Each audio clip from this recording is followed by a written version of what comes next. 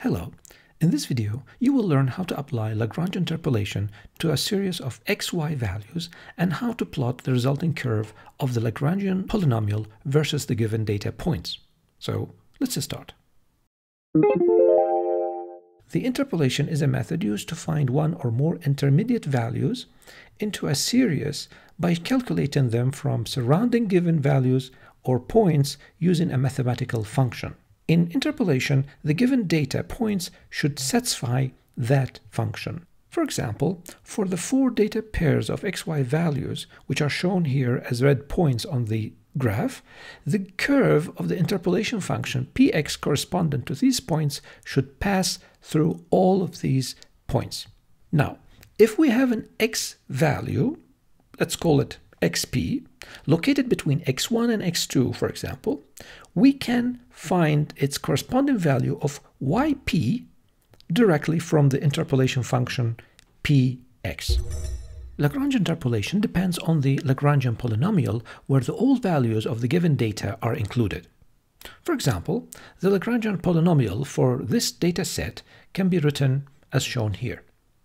Now, if you perform the multiplication in each term, you will get a component of the interpolation polynomial p of x.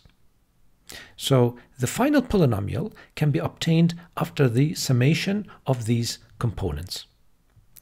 You may have noticed that for four given points, the interpolation polynomial is the sum of four terms. Each term gives a cubic equation. After summation, the degree of the overall interpolation polynomial px will also be cubic.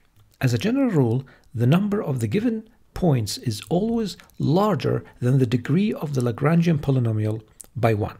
This means we cannot select the degree of the polynomial unless we change the number of the given data points. The polynomial can be written in terms of the polynomial components multiplied by the corresponding y value of each term. And that can be expressed in the form of a summation for I equals to 0 to n, where n here is equal to 3. Before writing the algorithm of the general Lagrangian interpolation polynomial, let's write a general formula for the components shown here. As an example, let's start with the first component, p sub 0 x. You can notice here that each numerator includes the variable x minus the given x value except x0. Similarly, the denominators are x0 minus all other values. This helps us to establish a relationship between the subscript of each component and the values of x on the right-hand side. Accordingly, we can write this general form for these components. This form shows that each component is equal to the product. So the sign you see here means the product. That means the terms are multiplied to each other for the values of j from 0 to n.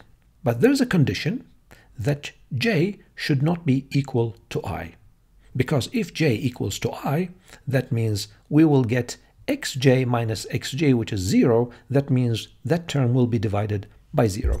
Now, we can write the final algorithm by combining these two general formulas.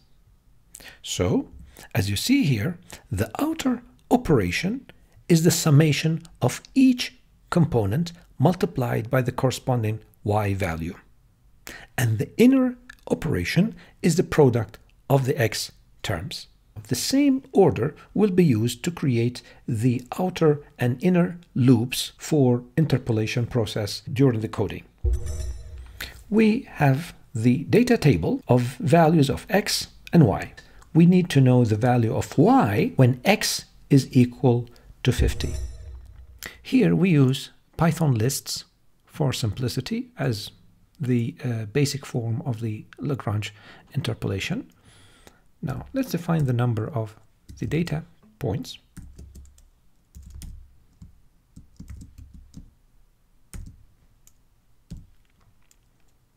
And we can define also the degree of the polynomial as m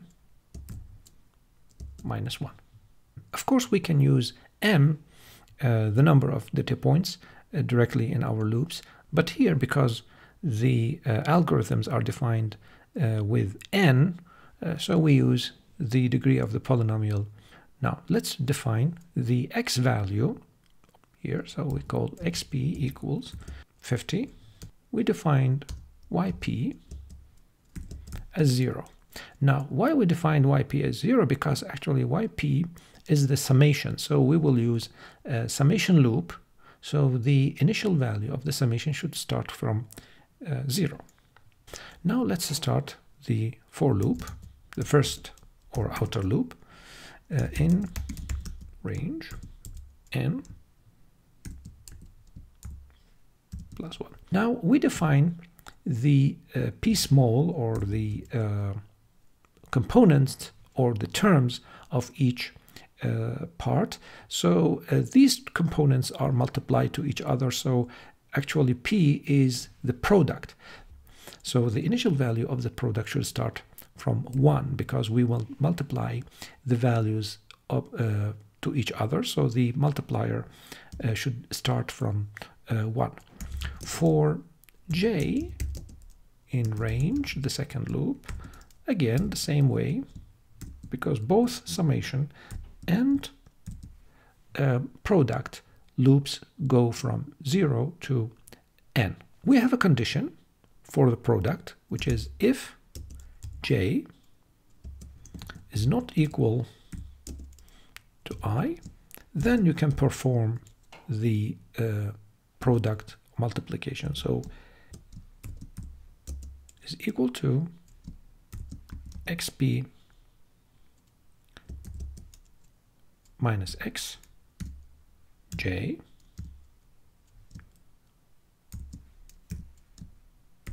over xi minus xj.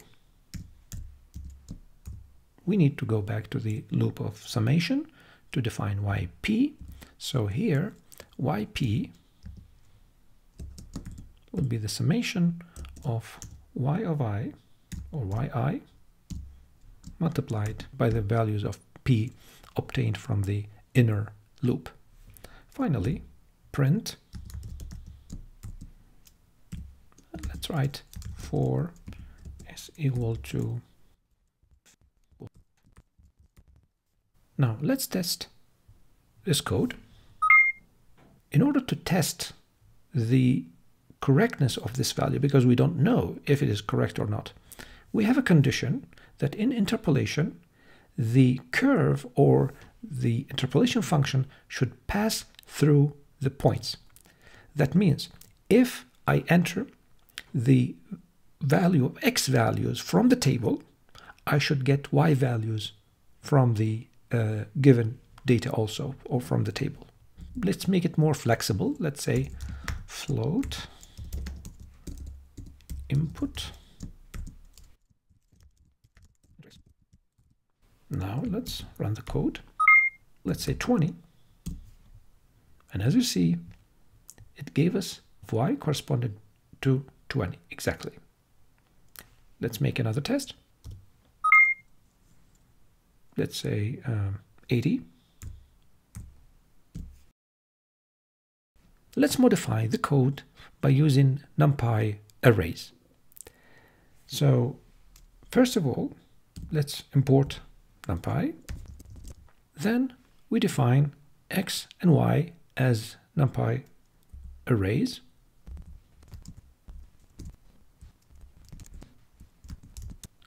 Now we will make a modification in the loops, and instead of using the indices, or the index I and index j, I'll try to use the values of x directly in the loop.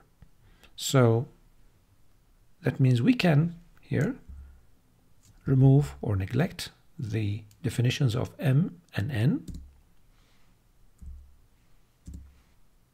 and instead for I, let's say for xi in x. So in this way, xi is an iterator. That means it's a variable which takes the values of the array x one by one. Now, the second thing, we're going to remove or eliminate the loop of j totally in this way. Now the question is this: how can we apply the condition? Now, one of the properties of NumPy arrays that we can apply the conditions as conditional indices. Instead of using xj here, we can say we want the values of x where x is not equal to xi. Again, we can apply the same condition here because we have xj in both points. So x not equal to xi, the current value of x. Now, here we will notice something important, that we cannot use the multiplication operator in this way. Instead, we should use product function of NumPy. When we go to yp, we notice still we have the index I. So we can get rid of this. One of the properties of the for loops that we can use two variable for loop in this way. So we can say loop for xi and yi in x and y.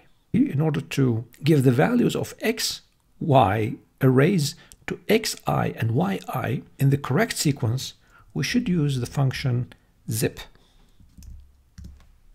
Let's try to run this code and see the result.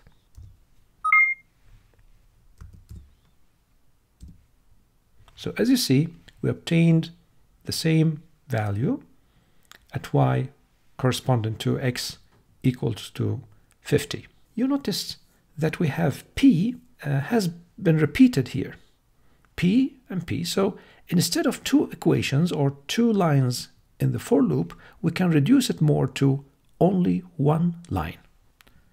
yp plus yi multiplied by this value, and then we remove. So let's run the code again in order to test it. Again, let's use 50, the same value. Let's run the code for another one. 5, let's say 60. The final part of this tutorial is to show how can we plot Lagrangian polynomial for this data set. First of all, we should add or import the matplotlib. We need to define two arrays for all points located on the curve line. So let's call it in this way: x plot, or x values of the plot, mp lin space. This is linear space function, and the start point is x0. It's better to use the signs, the symbols instead of values. So instead of using 0, we can use x0. So the code will be more general. And x minus 1, the last value in the array.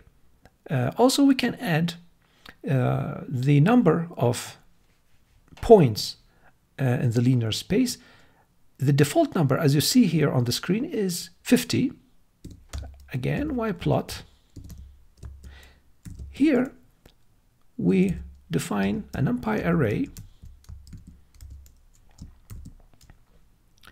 which is empty array, because during the running the code we will append the calculated values of yp, sorry, to the pyplot.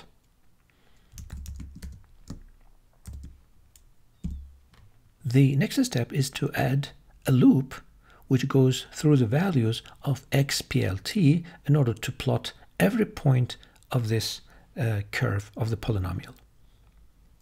So we start with for xp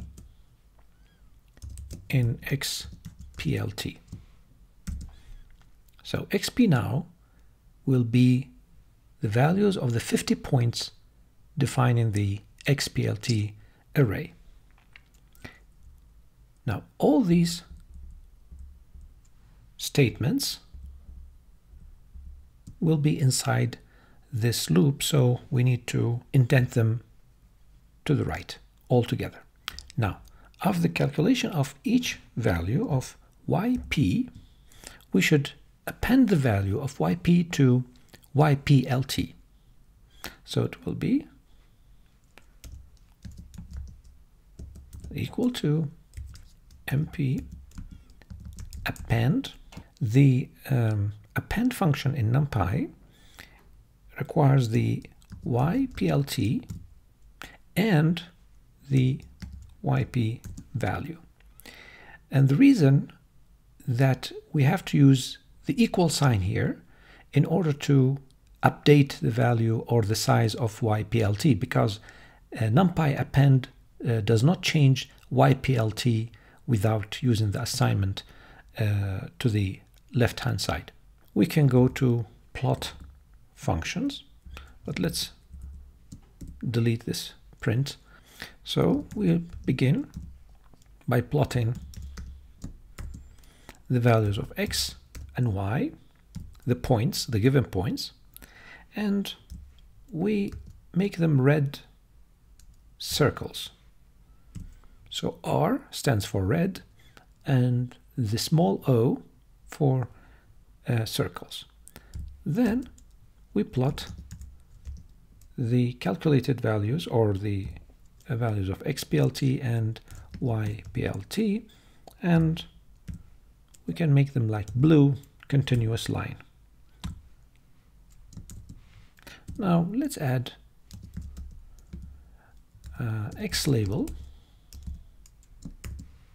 simply an x and y label. Then we show the result. Now let's run the code. As you see here, we obtain the curve of this polynomial of Lagrange interpolation, which passes through the all given values. If you like this tutorial, please hit the like button and don't forget to subscribe and turn on the bell to be notified for the coming videos. Thank you.